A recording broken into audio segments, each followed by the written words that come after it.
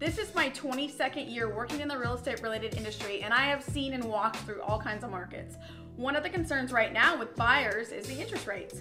Well, first and foremost, hire a professional that knows what they're doing that's going to work on your behalf. For a pro tip and a hack, I'm going to share with you my tip on buying.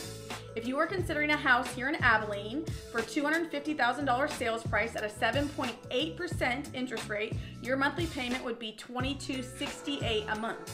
If you were to negotiate $10,000 off the sales price and finance $240,000, your payment would be $21.99 a month with a saving of $69.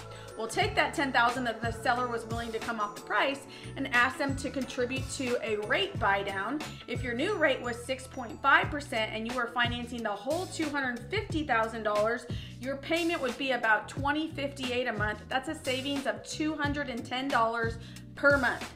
This is the time to be strategic and to hire a professional to work on your behalf. For more tips, keep watching.